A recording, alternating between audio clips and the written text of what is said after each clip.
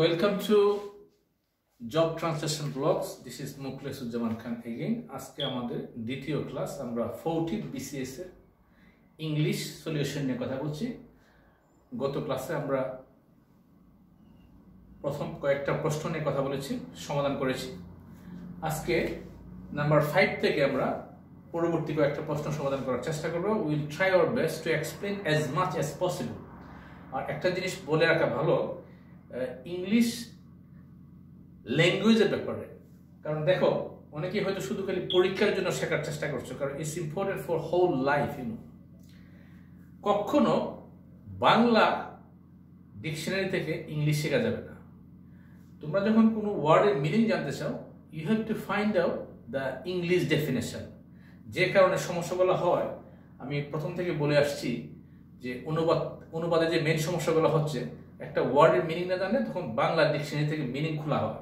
যারা অনুবাদের বই লিখেছেন তাদের অনুবাদ দেখলেই বোঝা যাচ্ছে যে এখানে একটা ল্যাঙ্গুয়েজের নির্দিষ্ট প্যাটার্ন আছে, স্ট্রেংথ আছে। এই জন্য যখনই তোমরা কোনো ইংলিশ ওয়ার্ডের মিনিং জানতে চাও, অবশ্যই you have to find out the English definition. এখন ইংলিশ ডেফিনেশনের মিনিং সবগুলো জানা যাচ্ছে না, কারণ কি, যেহেতু অক্সফোর্ড বা কেমব্রিজ ডিকশনারিতে সব ইংলিশে দেওয়া। একটা ডেফিনেশন খুঁজতে গেলে 4-5টা ওয়ার্ড না জানা থাকে, তখন আবার দেখতে হয়। যে কারণে আমি ব্রিটিশ বাংলা বেস্ট ডিকশনারি, যেটা এটা অন্যতম বিশ্ব সেরা, এখানে এমনভাবে করে দেওয়া আছে, প্রচুর ইংলিশ দেওয়া আছে ইনক্লুডিং বেঙ্গলি। ওকে, আমরা এখানে পরে কথা বলবো। আজকে আমরা 5 to 9 সলভ করার চেষ্টা করব। First number 5, you may go for a walk if you feel dash it. অর্থাৎ এই গ্যাপে কি হবে, about, on, like or for, কোন ওয়ার্ডটা আমরা এখানে ইনসার্ট করব। তাহলে you may go for a walk, তুমি হাঁটার জন্য যেতে পারো, if you feel dash it. এখন ফিলের সাথে কোন ওয়ার্ডটা এখানে হবে, feel about, feel on, feel like, feel for. তোমরা যারা এই ওয়ার্ডগুলো নিয়ে বা ইংলিশ ল্যাঙ্গুয়েজ নিয়ে ঘাটাঘাটি করো, তোমরা জানো কিছু ওয়ার্ড আছে ফিক্সড থাকে, পরের ওয়ার্ডটা কি থাকবে, যেমন টকের সাথে টক টু অথবা টক উইথ, যেমন লিসেনের সাথে লিসেন টু। এরকম একইভাবে ফিলের সাথে একটা ওয়ার্ড অ্যাটাচ টু, সেটা কি, ফিল লাইক। ঠিক আছে, ফিল লাইক কি, অর্থাৎ feel like means you desire to do something, কোনো কিছু করার আকাঙ্ক্ষা করা। তাহলে তুমি যদি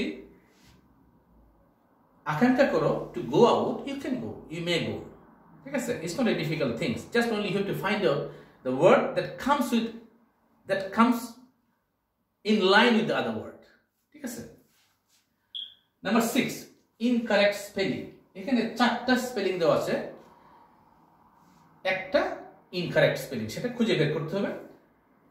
এখন আমি যে কথাটা বলেছিলাম, যে বিষয় নিয়ে আমি ক্লাসটা শুরু করেছিলাম, যে ভদ্রলোক যিনি 14th BCS ইংলিশটা সলিউশন করতেছে, আমি বলেছিলাম যে কথার ভুল, প্রোনাউন্সিয়েশনে ভুল, এক্সপ্লেনেশনে ভুল এবং গ্রামাটিক্যালি ভুল।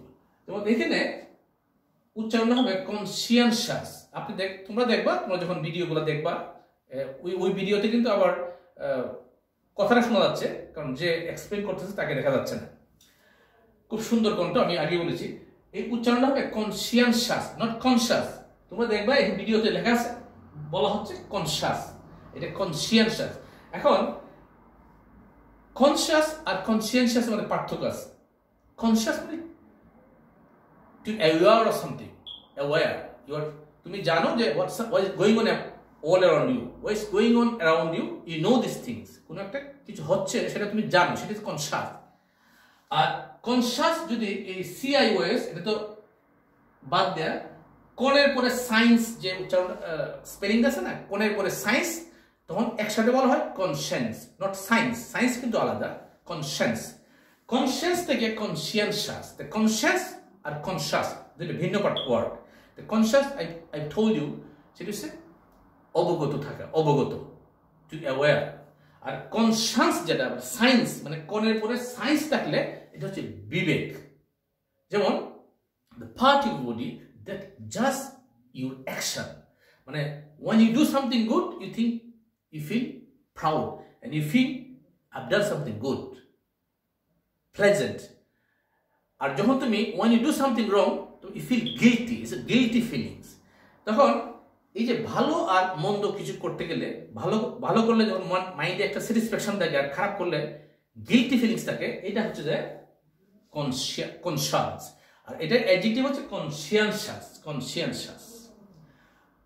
পারসিভারেন্স, প্রথমে আমি মিনিংগুলো বলছি তারপরে স্পেলিংটা বুঝতে পারবে। পারসিভারেন্স, তোমরা এই ওয়ার্ডের সাথে পরিচিত, এই শব্দটা আসছে পারসিভিয়ার থেকে। পারসিভিয়ার বাংলাতে বলে অধ্যবসায়। It means stick to something or continue doing something determined way, in a determined way despite having problems। তোমরা জানো সমস্যা থাকার পরও যে কন্টিনিউ করা একটা কাজ, সেটা হচ্ছে পারসিভিয়ার। পারসিভিয়ার থেকে পারসিভারেন্স, পারসিভিয়ার ভার্ব, পারসিভারেন্স হচ্ছে নাউন।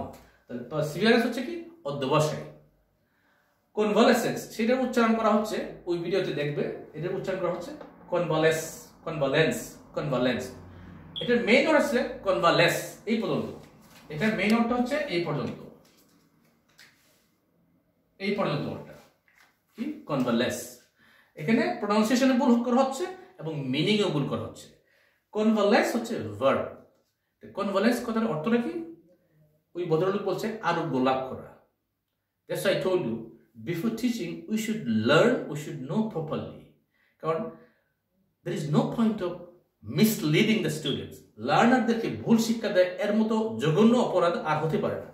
তাহলে কনভালেস অর্থ হচ্ছে যে আরোগ্য লাভ করা না, আরোগ্য লাভ করার জন্য যে বিশ্রাম নেওয়া, সেটা হচ্ছে কনভালেস, মানে to rest in order to get better from serious illness or injury, সেটা হচ্ছে কনভালেস। কনভালেস থেকে কনভালেন্সেস, এটা হচ্ছে নাউন। সেটা হচ্ছে a period of time when somebody take rest to get better from serious illness or injury। তারপরে মেইনটেনেন্স, তো জানো মেইনটেনেন্স। তাহলে এখানে স্পেলিং কোনটা ভুল? এখানে স্পেলিং দেখবা এইটা ভুল, কনসিয়ানশাস। এখানে CIOS হবে না, TIOS হবে, TI, এখানে TI হবে, সি না। তাহলে এখন বলতে পারো যে এখানে স্পেলিং কোনটা কারেক্ট সেটা জানতে বলা হচ্ছে, তা আমার এক্সপ্লেন করার দরকার কি? কারণ দেখো, there is an opportunity, you don't know next time what is coming, you may find the word in a sentence, you may find this word in a sentence, it could be synonym, it could be antonym. That's why if you know the word, it will be helpful for you. Okay, come to the next point. এই point আমি একটা লাল কালি দাগ দিই, number 7, কারণ উনি এই number 7টাকে পুরোপুরি ভুলভাবে বলা হচ্ছে। তুমি দেখবা ভিডিওটা, এটা বলা হচ্ছে you look terrific in their dress। এখানে এক্সক্লামেশন একটা মার্ক দেওয়া আছে, দেখো, you look terrific in their dress। দেখো, terrific আর terrible কিন্তু এক মিনিং না। এখন তুমি দেখবা এই ভদ্রলোক এইটাকে terrific বলছে, তোমাকে এই ড্রেসে terrific লাগছে। First of all he doesn't know the meaning of the terrific, যে কারণে ভুলভাবে বলা হচ্ছে। উনি বলেছে যে এটার অর্থ হবে, মানে তোমার এই ড্রেসে terrific লাগছে, উনি বলছে এটা অর্থ হচ্ছে হরিবল। 4টা ওয়ার্ড, এক্সিলেন্ট, ফানি, ভেরি অ্যাগলি, হরিবল, ridiculous, completely ridiculous, hopeless, upset, really. কারণ কি করে BCS এর মতো একটা কোশ্চেনকে এইভাবে জঘন্যভাবে একটা ভুলভাবে ব্যাখ্যা করে। That's why we should emphasize to know properly before addressing something. তাহলে you look terrific in their dress, দেখো একটা এক্সক্লামেশন সেন্টার আছে। terrific অর্থ হচ্ছে যে very good, আর উনি অর্থ বলছে very bad। see the difference? উনি মনে করছে হয়তো terrific and terrible same things। listen, there is a marked differences between these two things। কারণ বলছে তোমাকে এই ড্রেসে terrific লাগছে, মানে খুব এক্সিলেন্ট লাগছে। আনসারটা হবে এক্সিলেন্ট, নট হরিবল। ব্রাদার, যিনি এক্সপ্লেন করছেন, প্লিজ দয়া করে শিখে নিন ভালো করে। এক্সপ্লেন করার আগে, BCS এর মতো একটা কোশ্চেনকে সলভ করার আগে, you have no right two mislead the লার্নারদেরকে ভুল শেখানোর অধিকার আমাদের কারো নেই, ঠিক আছে? Next question, number 8, someone who is ক্যাপ্রিশিয়াস is, 4টা অপশন দেওয়া আছে, অর্থটা কোনটার সাথে ম্যাচ করবে। তো first of all you have to know the meaning of the word ক্যাপ্রিশিয়াস। এই জন্য ইংলিশের ক্ষেত্রে মিনিং না জানলে লাইফ বৃথা। হয়তো তুমি কোন এক পরীক্ষাতে অনেক ভালো মার্ক পেয়েছো, it doesn't make any sense if you don't know the meaning, কারণ মিনিং না জানলে তোমরা যদি কেউ দেশের বাইরে আসো বা বাংলাদেশি মনে করো, ভালো জব করো, বেসরকারি বা সরকারি জব করো, এখন দেখো বর্তমান trend world, you have to know the language properly. English language জানতে হবে। এই জন্য first of all you have to know the meaning in the language that is expressed originally. It means target ল্যাঙ্গুয়েজটা target ল্যাঙ্গুয়েজের মাধ্যমে শিখতে হবে। অনেকে বলতে পারে তাহলে আমি যে ইংলিশ একটা ওয়ার্ডের ইংলিশ সেন্টেন্স খুঁজবো, তাহলে এখানে তো আবার অন্যান্য ওয়ার্ড আছে সেটা আমি জানি না। Anyway you have to know the meaning, meaning জানতে হবে এবং ইংলিশের ওয়ার্ডের মিনিং ইংলিশের মাধ্যমে জানতে হবে। যে কারণে যে সমস্যাগুলো হয়, এই সমস্যাগুলো কেন হয়? কারণ ইংলিশের ওয়ার্ডের মিনিং এর জন্য বাংলা ডিকশনারি থেকে মিনিং খুঁজে বের করা হয়। এখন বলতে পারো এটা কিন্তু ইংলিশ বাংলা ডিকশনারি, কিন্তু এটা অন্যতম বিশ্বসেরা কেন? এখানে প্রত্যেকটা ওয়ার্ডের এক্সপ্রেশন দেওয়া আছে বাংলার সাথে, যেমন বাংলা তেমন ইংলিশ দেওয়া আছে সাথে সাথে। যে কাজগুলো তোমাকে বারবার খুঁজে বের করতে হচ্ছে ওয়ার্ডগুলো এখানে একবারে দেওয়া আছে। ওকে, নাও come to number 8, someone who is ক্যাপ্রিশিয়াস is, চারটা ওয়ার্ড দেওয়া আছে। ইজিলি ইরিটেটেড, ইরিটেট তুমি জানো, ইরিটেটেড মিনিং জানতে হবে, মানে যে সহজেই খুব উত্তেজিত হয়ে যায়, ইরিটেটেড, তাকে বলি ক্যাপ্রিশিয়াস। তার মানে কি? If you don't know the meaning of the word ক্যাপ্রিশিয়াস, how can match the other ওয়ার্ডস। এখন যদি মূল ওয়ার্ডের মিনিংই না জানো, তাহলে এ বি সি হলে কি হবে আর ডি হলে কি হবে? It doesn't make any sense, does it? তাহলে এই জন্য ক্যাপ্রিশিয়াস অর্থটা জানতে হবে। ক্যাপ্রিশিয়াস মানে কি? যে quickly, person who changes his attitude quickly. ওকে, তাহলে এখানে ইজিলি ইরিটেটেড এটা হবে না, যে সহজে উত্তেজিত হয়ে যায়। Wise and willing to cooperate, wise and willing to cooperate, যে ওয়াইজ এবং উইলিং টু কোঅপারেট। উইলিং মানে কি? যে ইচ্ছুক, কোঅপারেট করতে ইচ্ছুক সে না।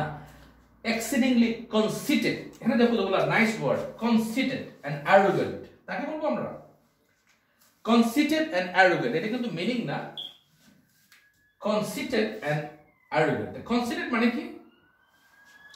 কনসিটেড মিনিং হচ্ছে very interesting word, you have to know is the important word, conceited.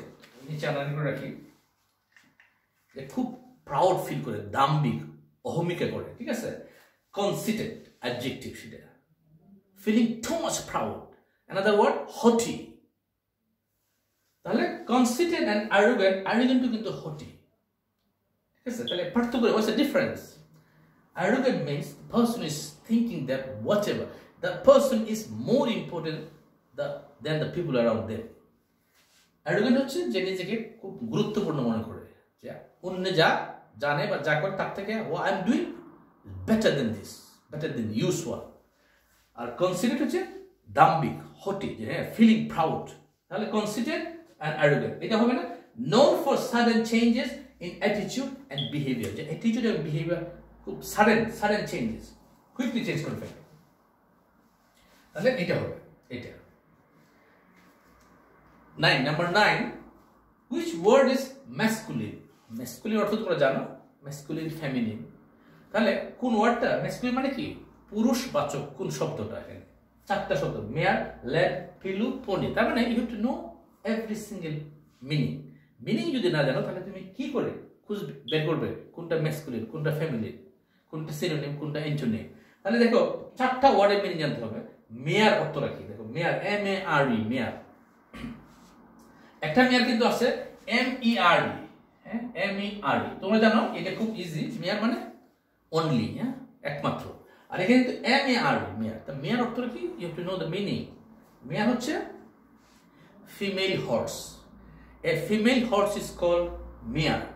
এখন ফিমেল হর্স যদি মেয়ার হয় তাহলে মেল হর্সকে কি বলে? তাহলে একসাথে আমি তোমাদেরকে এক্সপ্লেন করে দিচ্ছি বাকি ওয়ার্ডগুলো। তাহলে মেয়ার হচ্ছে কি? A female horse. তাহলে মেল হর্সটাকে কি বলবো? Mail হর্সটা স্টেলিয়ন, S-T-A-L-L-I-O-N, স্টেলিয়ন। Female horse and mail horse.